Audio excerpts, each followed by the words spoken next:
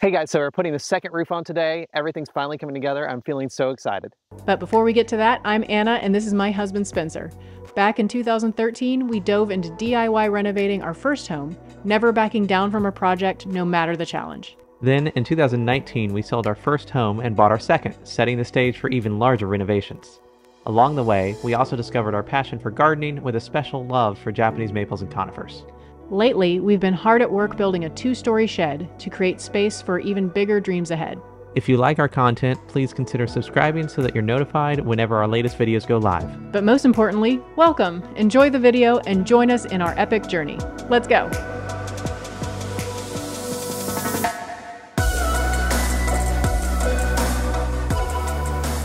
Hey guys, we're working on the shed again today. That's right, so we're working on the shed. If you're new here, welcome. This is Building Modern. We've been working on a 2-story shed in a Japanese style, and today we're really starting to work on a design element that will really bring in the Japanese feel. Yep, and it is what we're calling the little roof. It's basically just a decorative roof that we're putting around the front and sides of the building that will have cedar shakes. Right, so before we ran out of cedar shakes for the roof before we were going to run out, we decided to save them for this part of the shed. Yep. So it is a whole lot to do, so we just better get going. Yeah, right.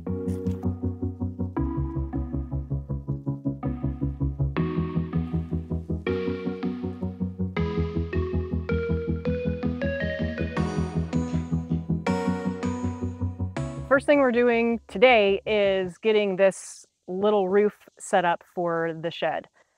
So what you're looking at right here is this is the wall of the shed, and this is where the cedar shakes will be on the roof. So this is around, this board here is 2 feet long from this point to this point, and this is also 2 feet long, and it's very simple. It's 45-degree angles and 90-degree angles, so it's pretty darn simple. I've seen a nice example of one where they used 20 degrees, and that was nice, but that was for a much larger roof, like a 4-foot overhang, and this is just 2 foot. So I think this will be plenty of support right here, especially with these boards facing this way rather than like sideways. And it'll make more sense once we install it. Yeah, it will. So I have a template for the whole roof structure that we're doing for the little roof. And so what I'm doing is I'm just laying it on top of our other board and marking the lines. That way I have a consistent measurement each time instead of using the tape measure, which can be inaccurate.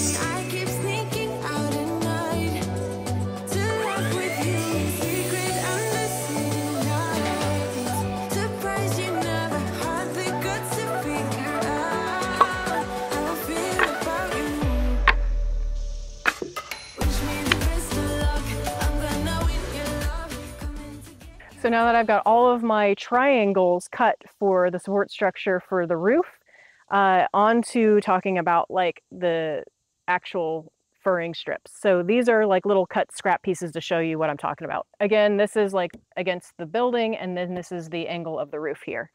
So basically what you've got is that we're using our cedar fence pickets again. These are the fence pickets that we used for the cedar skirt around the building and the soffit.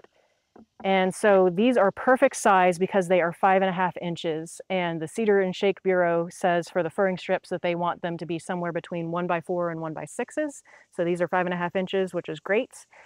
So I'm just going to space them evenly on here. Now this spacing is probably closer than it needs to be. This spacing is around 1¼ inches. Oh, and these pieces would be like up like this. I'm just laying them flat because they're just all going to flop over. So they could be up to 3¼ inches away from each other. This is closer, but for aesthetic purposes, when you're looking up from below, you'll be able to see these boards, and I wanted them to be spaced evenly. After that, these cedar pieces would be laying like this, and then we would have our cedar shakes, and they would go on top like this. Well, welcome to the garage. It is ever so slightly cooler in here than it is outside, but not by much. It's still pretty warm. I am going to make a whole bunch of these, which is the little roof truss, I guess. I don't know if it's considered a truss, but anyway, this is my little roof that I'm making. I'm making about 17 of these, and I need to be making these in a repetitive manner, so I've made a jig. So, well, and this is for against the wall of the building, and then this is the slope of the roof, 45-degree angle. So, I've made myself a little jig here, and what I've done is I've screwed pieces of 2x4 scraps just onto a piece of OSB, and I made these little wafers, which are spacers, so I can get my boards perfectly aligned, hopefully, in theory, right in the middle of this 2x4. So I've got part A, which goes like this, fits right into here. Then I put down my little wafers that have all been cut to the same depth. Put in part C, which should slide right in here nicely. It does. And then B is a little bit of a struggle. So B gets to wedge in there, and hopefully, I do need wedge. There we go. Sometimes it needs a little persuasion.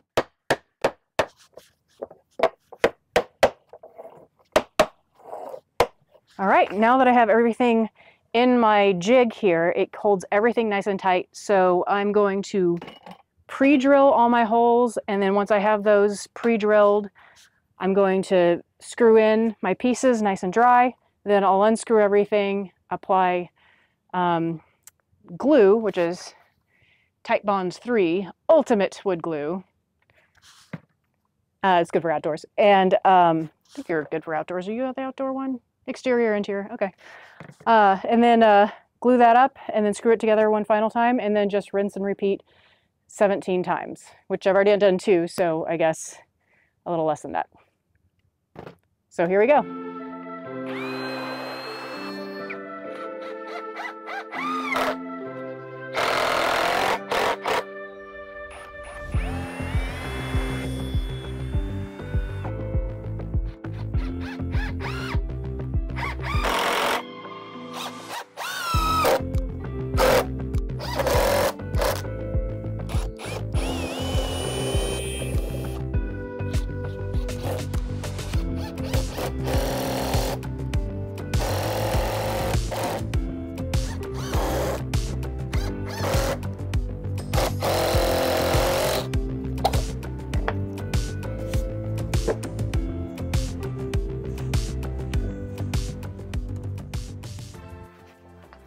Okay, now that these are done, time to paint or stain these. Not sure which. I'm going to have to see how much I have of the stain left and how much of the paint I have left.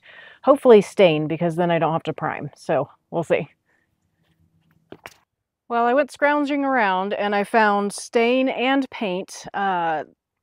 This is the tricorn black stain, and it kind of feels like I feel like maybe 1/3 of a gallon.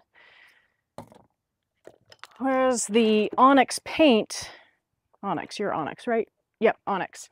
It feels like maybe a gallon. I'm not a great judge of this. I would really prefer to do the stain rather than the paint. That way I don't have to prime as well as paint. Who knows, maybe we'll have a hybrid between the two. I think I've got enough. But they're very close in color to each other. So maybe I'll end up with like stain on the front, paint on the sides. Who knows, but I'll try with the stain first. Well, I stand by my assessment of I think I've got 1/3 of a gallon here, so we'll see how far this goes.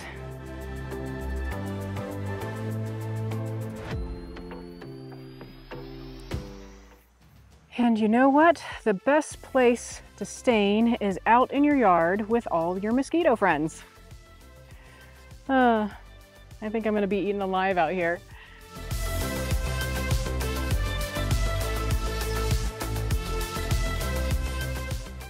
I honestly don't know how far this is gonna go. This may not even make a dent in these 17 like little roof trusses that I need to paint, or stain rather.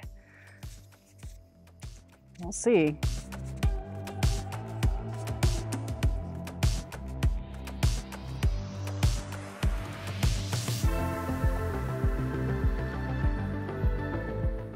And And I know I don't really need to stain this top part here, but it is in grain, and if it sees any moisture, it's just nice for it to be sealed. So you won't see it, but it's good for everything to be stained nonetheless.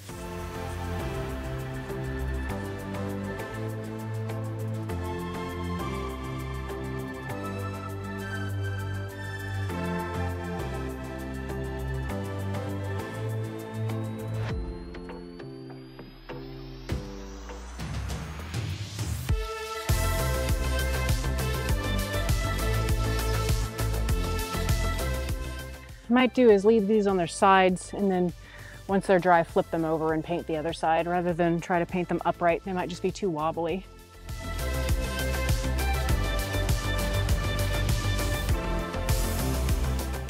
Oh, and this is pressure treated wood, by the way, but it's been sitting out for months and months and months and months, so it's pretty darn dry. As dry as you can probably get for pressure treated. So that's a good thing for it accepting the stain.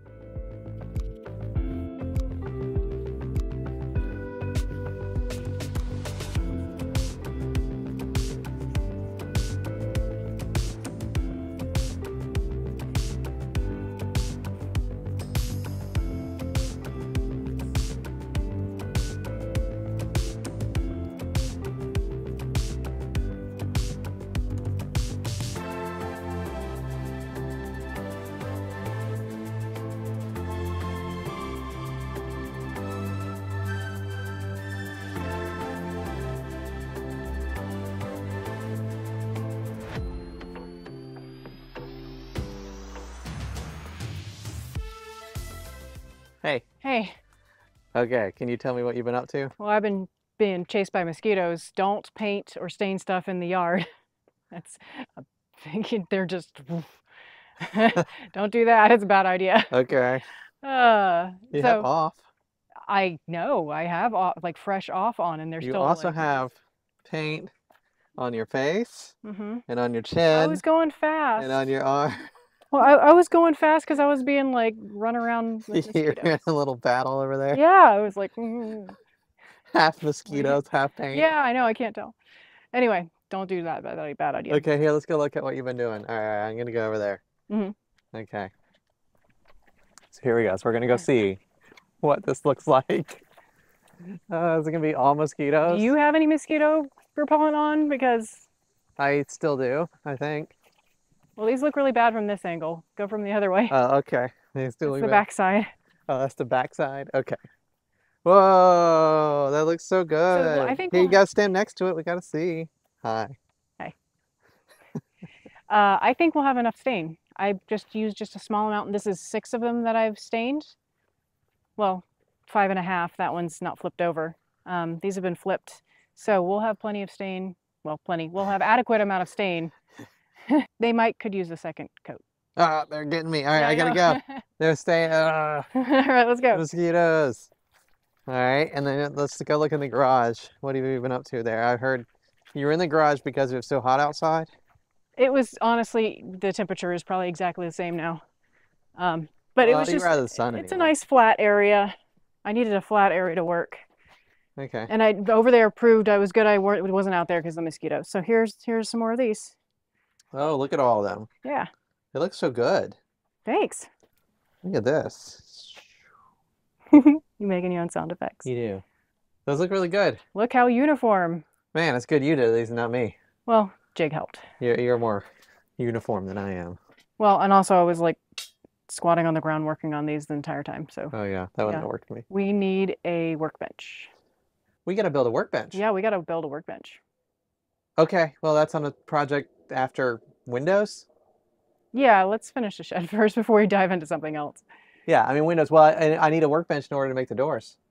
Yes, you do. So then that's justified. Yeah. All right. So I'm gonna little call roof, it- well- little roof, then windows. I would like to have windows. Windows and then workbench, but we're calling the shed done at the windows, I think. Okay. And then the door is just going to be a bonus episode. Yeah, that's right. That's a bonus. It's finished, and then And then bonus. here's a door. and Right. then oh yeah, then the door. So what's next? So what you just finished all those pieces, so what's next? I have to stain the rest of them, but I think I'll wait till tomorrow and set up my sawhorses inside the garage and just stain them in there. Well, yeah, but I mean, saying once we get them all stained, what's next? Oh, we need to just put them on the building. We need to put a little bit of, I keep being paranoid about mosquitoes. They seeing all this black paint on me. We need to put a couple of pieces of trim, like the cedar trim that's going to go around the windows and the door, just temporarily tack it up there with just like 2 nails, just so we can get our spacing correct for those triangles. And then we just need to install those triangles. So we're down here. Anna has finished painting the boards. She's painted all of the, I guess these are supports. So we're going to check in and see how she's doing. Well, I figured out a new way of efficiency. Okay. So I only stained 5 of these yesterday outside in Mosquito City out there. And so today inside, because our air system is kind of leaky, it's kind of nice and air conditioned in our unconditioned garage here. What I'm doing is I'm painting these, or staining these on their side. I'm staining them here and then going under and staining as much as I can under here because they're more stable when they're sitting flat. Okay. And then I tip them up and I finish the last little bits. And then, so that's what I've been doing for all of those. I'm definitely doing a second coat of stain because they're streaky right now. And I was worried I wouldn't have enough stain, but I definitely have enough stain for a second coat for sure. And these are all of them that we need? Like I have 4 more sitting on the floor. So. Oh, okay. Yeah. Well, so I'm just saying that we don't. This is dry, so I need to just start. But you have all the ones made right now? Yes, they're all made, except for the corners. Okay. So the corner pieces, we're just going to have to put these in place and then build the corner truss thing in place because I can't mathematically figure that out. Yeah, it's a lot of math. It's easier just to put it up. Yeah. Yeah, just figure it out, put it up. Builder's advice is like, put it in place and then cut it flush or figure it out. Yeah, I mean, if it works in place, then that's what we needed. So. Well, I will say that for these, I did make these all the same length and I didn't leave them long. So I guess if you're a professional, you would leave these long, the rafter tails. Yeah. Snap a line and then cut them to length. And I just didn't think about that until just now. Okay. Well, you know, it's going to be fine. It's going to have an overhang of the shakes anyway. Yeah. And as long as the shakes are overhang, like hopefully they're a straight line, then it's good. And well, and it's rustic anyway, right? It's Japanese rustic. Yeah. And you know, we're not doing any drip cap or anything on these. This is not really supposed to be a watertight roof. It's just decorative. So yeah, though it would help if it puts some water away from the door and window below. So it probably will somewhat, but the overhang above it from the real roof of the building is farther over than this. This is, even though this is a 2-foot long board, it equates to something around 17 or 18 inches because of like the slope brings it down. Yeah. So it's not going to be projecting outside of the other roof. So okay. All right, back to staining. Well, and if anybody's interested in what I've been doing, so I've been, what have I been doing? Emailing. I've had emails. I've had correspondence. Sourdough. I've been baking sourdough, and now I'm working on, well, about to go make lunch, but I'm working on an attic ladder video, which should be coming out soon. So, hey, just want to share. I haven't been a lazy bum completely. So I'm working on stuff, just not this. Pretty soon, though, we'll both be out there and putting these actual pieces on the shed, which should happen this afternoon, if it's not like 100 degrees.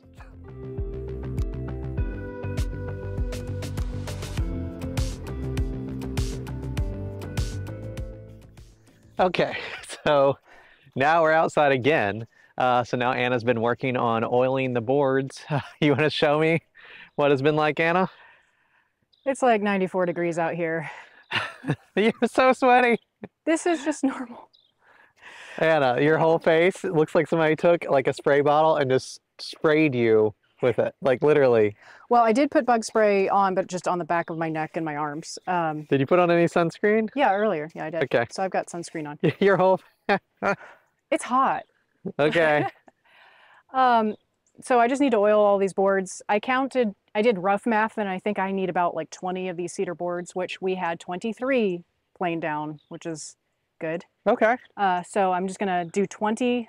That's what my rough math says, but not super specific. So I don't want to oil all of them just in case we want to use, in just case we want to paint the ones for the edge trim and stuff. I see. This is for the soffit.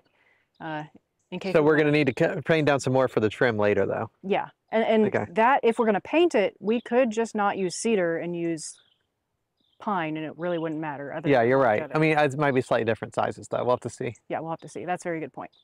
I mean, but these aren't the same size consistently anyway, so it's not. They're close enough. Yeah. So yeah, so that's about 20 boards for this little roof that we're gonna put there. Yeah. So. Okay. I didn't know you're out here just sweating. Like it's, I just don't handle it very well, honestly. You know you can do this later. It's like the same temperature all day. Okay. It's you know, I wonder if these are gonna dry with the humidity the way it is, honestly. It'll soak in. I don't know if dry. Well, soak in, yeah. Yeah, I'm thinking. I'm trying to push the oil in and not like, I'm not slathering it on, because if it's too thick, it'll just never dry and be sticky. Okay. So I'm just trying to like be very like ginger with it and just kind of push it in. And hopefully that's a nice thin coat. You can do more than one coat, but I think I'm just gonna do the one because it's just so hot. I'm just gonna push through it. That or I'll run out of oil. We'll see which happens first. Fun just to show, this is the shed right now.